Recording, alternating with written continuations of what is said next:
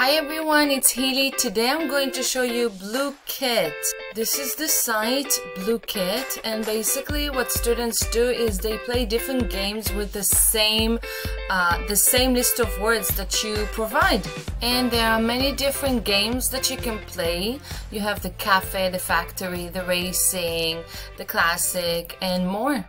So as you go to blooket.com, you click sign up and you can sign up with your Gmail account. It makes things much easier.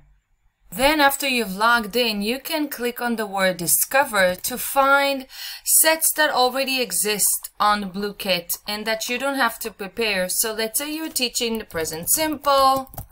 All you need to do is write present simple and you'll find different games. You basically just click and see if you like the questions. You show answers, and if you like it, you don't see mistakes, you see that it's gonna work well for your class, then you can just start playing. So there are a few modes. There is the host and there is solo. Solo is just to practice, it's just to test it, and host is to host a game.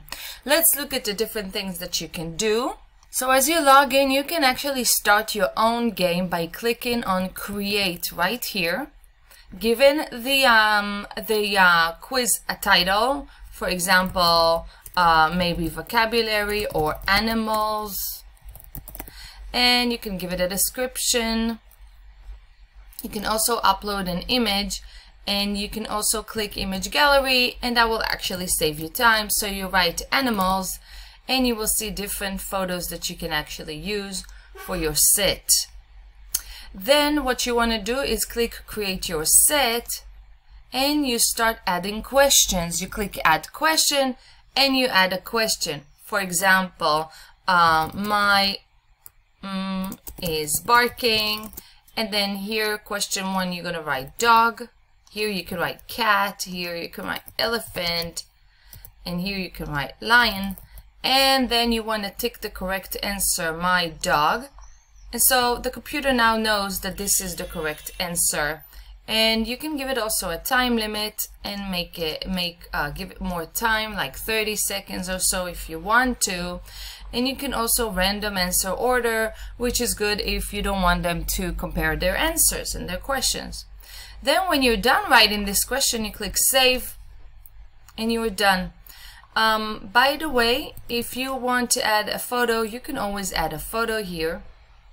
But just note that it doesn't really give the answer.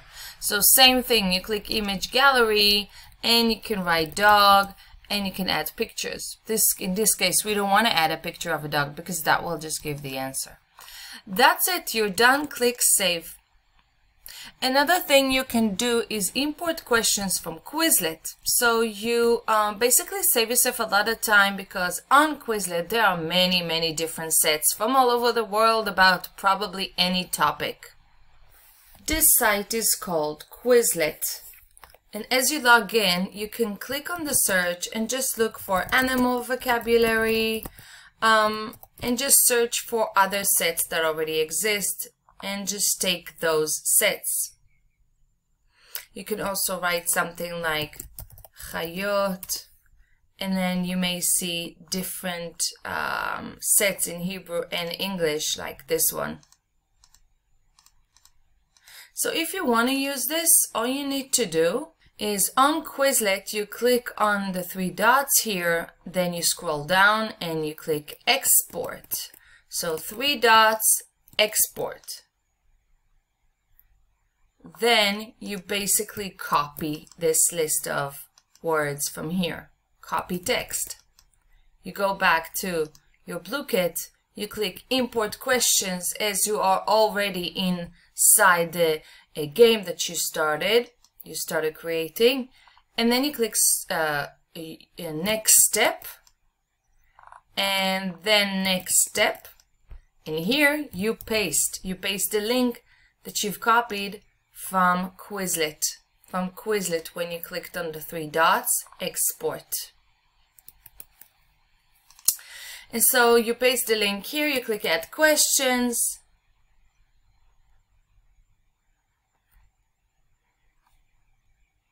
And that's it. All the questions are imported. So you can see that the computer actually created multiple choice questions from the Quizlet set.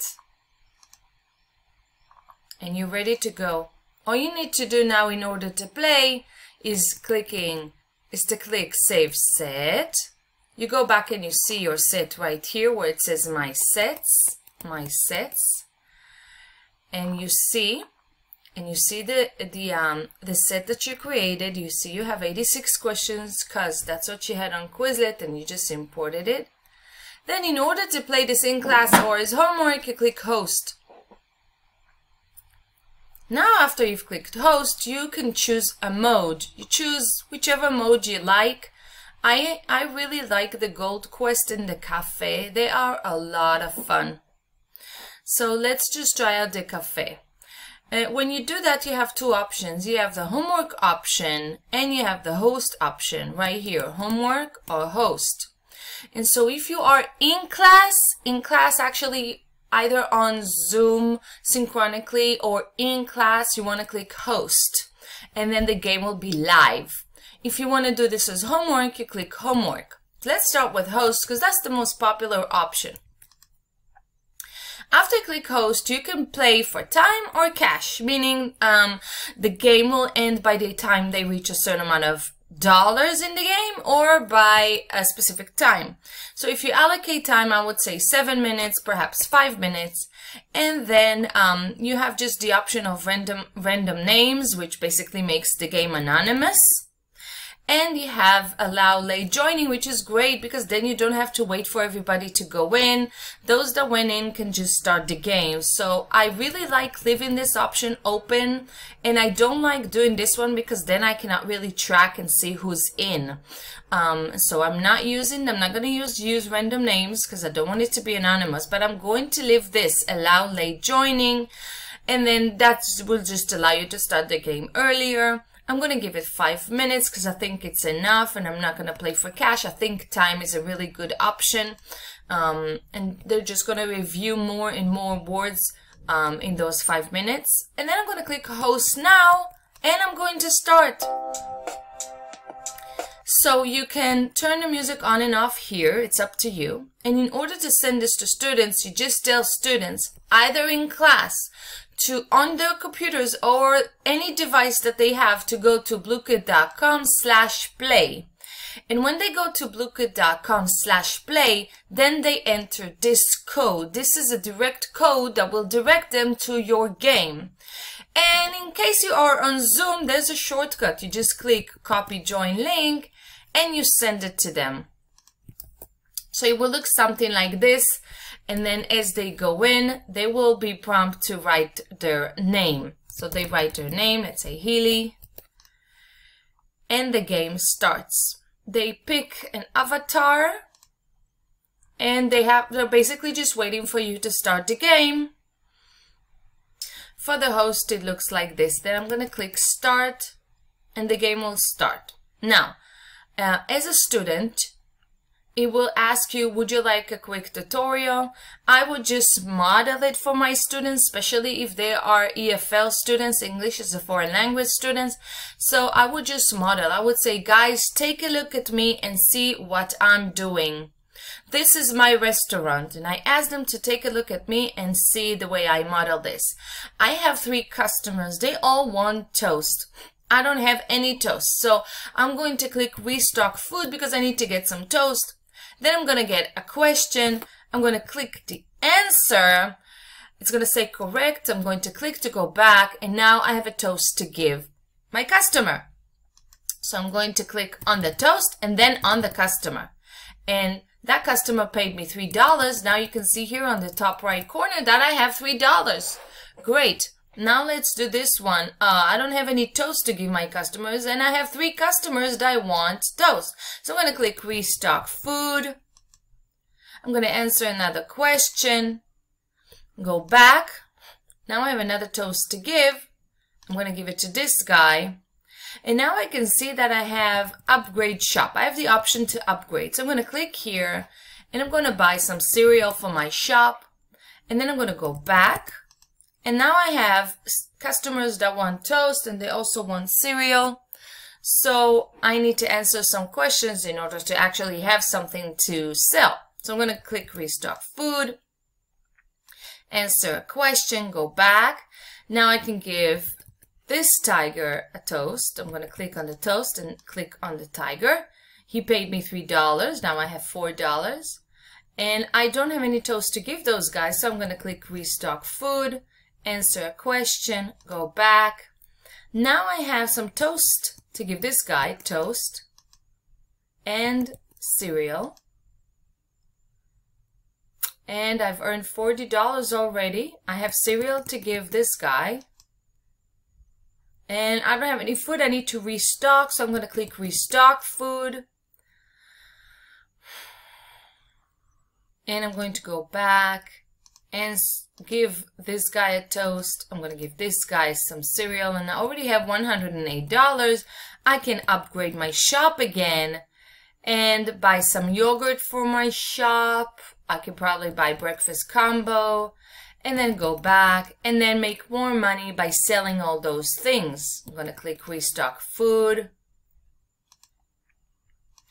Go back. I have some toast to give this guy, some cereal. I need to restock. And then I just answer more and more questions and sell items in my shop. That's it. That was the cafe option. There are many other options that are a lot of fun. On this one, the student that has most money by the end of the game is the winner. And you as the teacher, you can see how they are doing on this board. And you can see the time, you can see how much time is left, and you can see what all of your students are basically doing, what they're selling, what they're upgrading. And so then you can see who's active and who may need help. So you can help them privately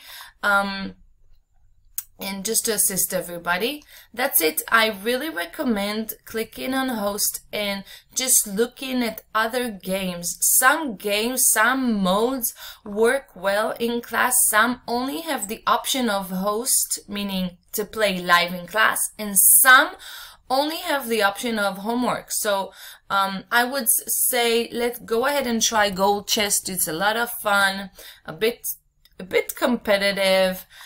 Racing is pretty straightforward and easy. And Classic is just answering questions. So you have all the options here, and you save time by importing questions from Quizlet, which is awesome.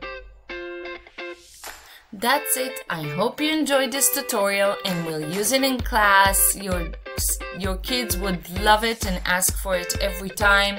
And it's wonderful because they get to practice and review vocabulary and grammar concepts and anything you put inside again and again and again and again. So it's a lot of fun and it's worth the try. So good luck, enjoy. Don't forget to subscribe to the YouTube channel and follow. Bye-bye.